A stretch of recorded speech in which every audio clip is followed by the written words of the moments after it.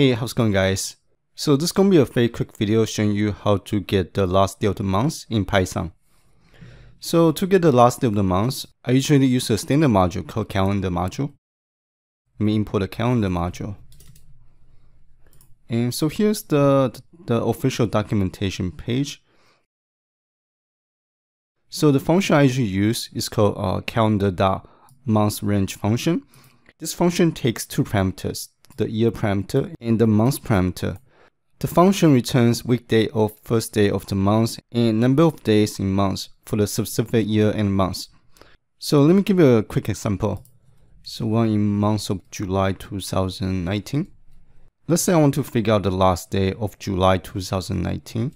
So here I can use the calendar module, the month range function. And I'm going to provide the year, which is 2019, and the month. And if I print the function, and that returns a tuple with two elements. The first value indicates the starting day in July.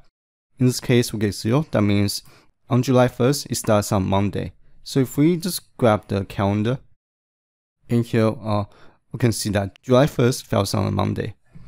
Now let me print a couple more. So we'll do May, June, and July. Maybe August as well.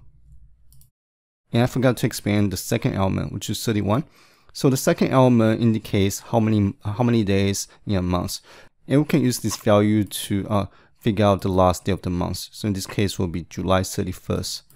Now if I run the Python script, so here, based on the results, I know for May 2019, it has 31 days, and May 1st, 2019 falls on a Wednesday. And if I look at the calendar, and indeed May 1st falls on a Wednesday.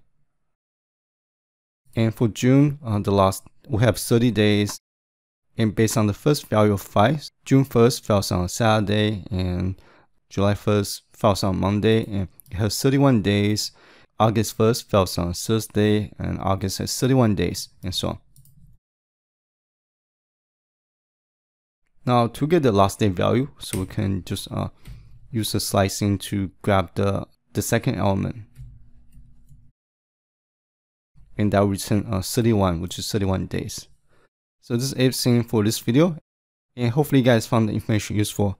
And as always, thank you guys for watching. I'll see you guys on the next video.